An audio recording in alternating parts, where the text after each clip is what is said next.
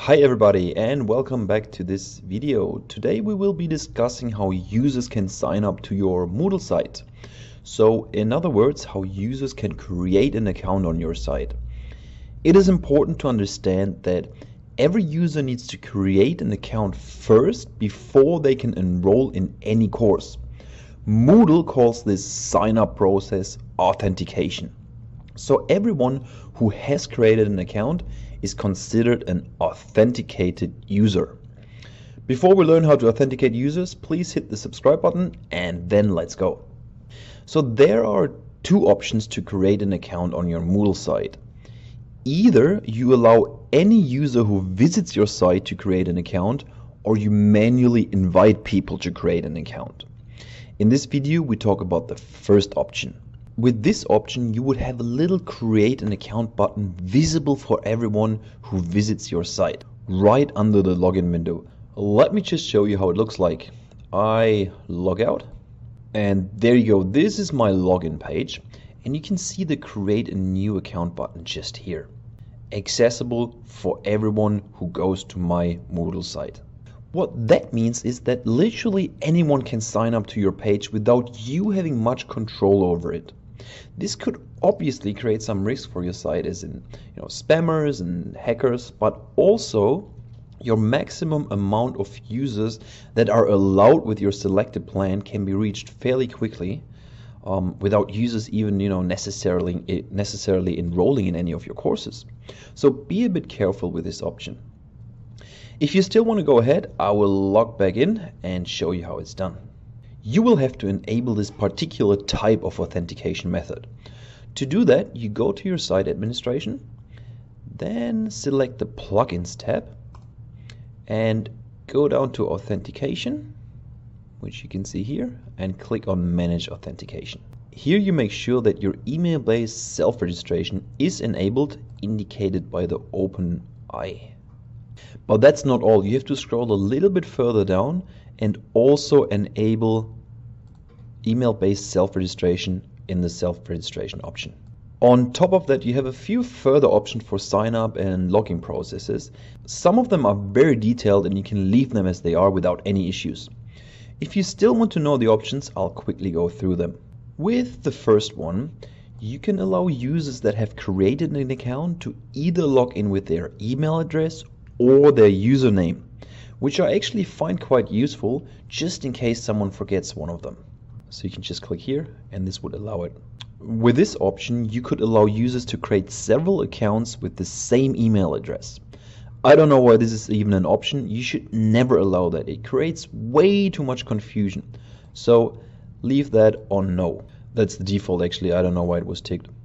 So this option here is only important if you use an external database to authenticate users, which 99% of users don't do, so just leave it as it is, default no.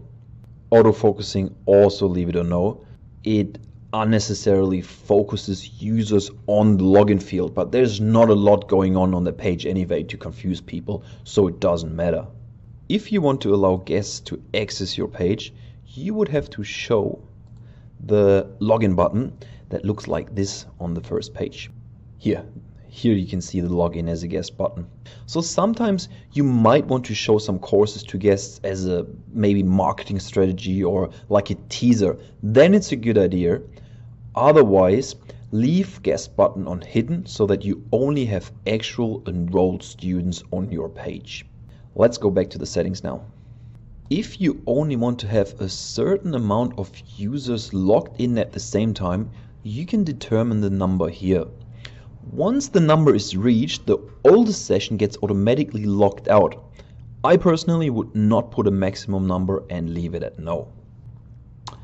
I don't think you have to worry too much about the URL options. They would enable you to have the login page basically on a total different website, which would then link to your Moodle site here. Yeah, let's not worry about it. If you really want to know it, leave me a comment, I'll get back to you. Instructions, however, is really good one.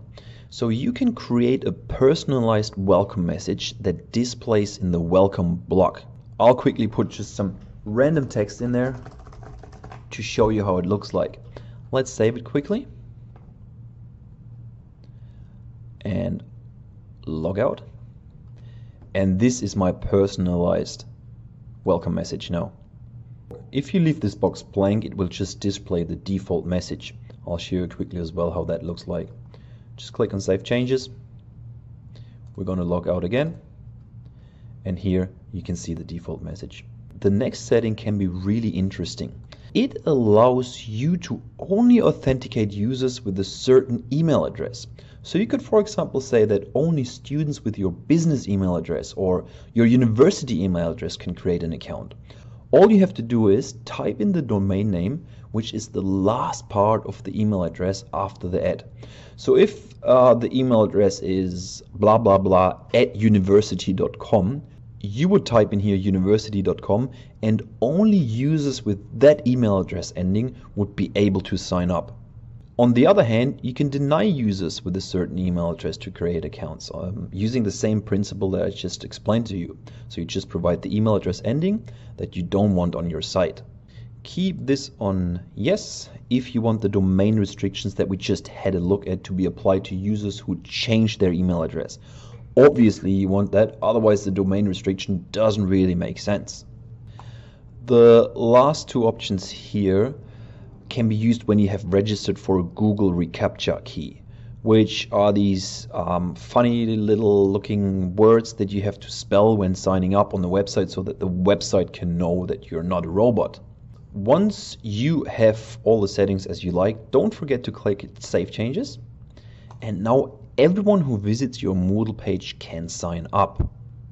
So let me just quickly show you how that would look like for users. Users would go to your site and they would click on the Create a New Account button. They would then have to go through a few policy readings, blah blah blah, click Next, click Next again, and they would have to agree to those policies and click Next, and then they would have to provide a couple of information. Once they've provided all the details and clicked on Create My New Account, they will receive an email with a sign up link to finalize the process. If they don't receive the email and ask you, hey, what's going on, it's a good idea to check the spam folder. That happened to me a couple of times. If you want to see who actually has an account on your site, you can go to Site Administration, select Users, and then Browse List of Users. And this shows all the accounts that have been created. So one of them is obviously yours, and the others are your students or your teachers. If you like, this is also where you can delete your users. You just click on the delete icon and delete those particular users. What you can also do from here is confirm the authentication if something goes wrong. So someone, for example, went through the creation process, but for some reason they couldn't get the link.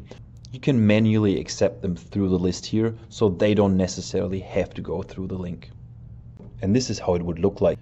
You can simply click confirm, and that would make the user an authenticated user, or you can resend the email. In this case, let's just click confirm, and that particular user now has an account. So that's it for this video. Thank you so much for watching. Take care and see you next time.